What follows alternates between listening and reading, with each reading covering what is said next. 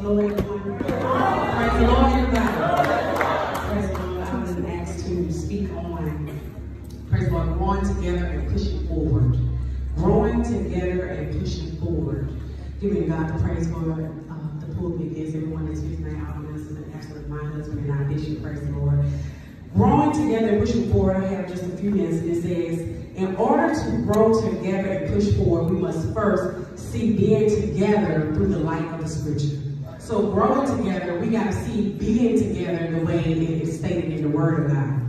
And in the Word it says, in Psalms 133:1, it says, behold, how good and how pleasant it is for brethren to dwell together in unity.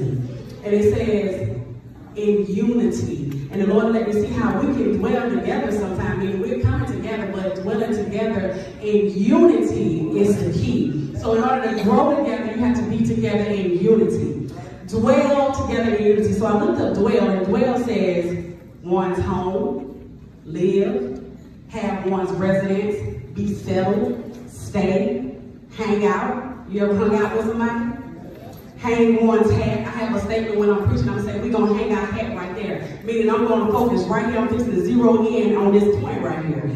Put together in unity. So when you dwell together, that means you're able to look over all the small this and that. You're able to put whatever needs to be put to the side in order to continue together. The best thing that I can think about is a marriage. In a marriage, my mom used to say tooth and tongue fall out, but they still in the same mouth, right? So we got to be able to dwell together in unity, growing together. Now, unity is being together or at one with someone or something. It is the opposite of being divided.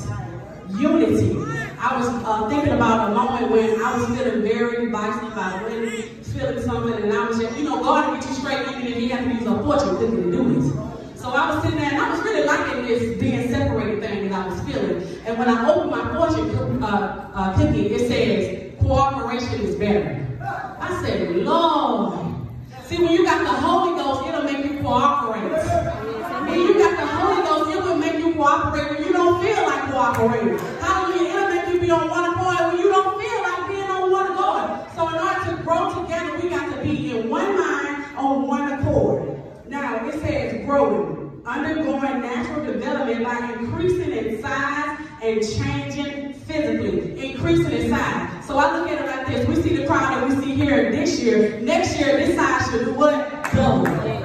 So that means we need to purpose in our heart that I'm not just going by myself, I'm going to bring somebody with me. So increasing in size, becoming greater over a period of time, growing together. So now, this is one of my favorite scriptures. It says, having therefore these promises, dearly beloved, let us cleanse ourselves from all filthiness of the flesh and the spirit, perfecting holiness in the fear of the Lord. That's the only way we're going to be able to grow together. If we cleanse ourselves from all the filthiness of the flesh and the spirit, perfecting holiness in the fear of the Lord. Now, this is my last statement. It says, these are the generations of Noah. Noah was a just man and perfect in his generation. Noah walked with God. So in order for us to walk together, to push forward, let's get everything out of the atmosphere that's not conducive for growth. Starting with me, the Bible says the husband is what first partaker of the fruit. So in order for us to grow together in unity, we need to cleanse ourselves. We need to wash ourselves. We need to get out everything that is the opposite of unity. How good,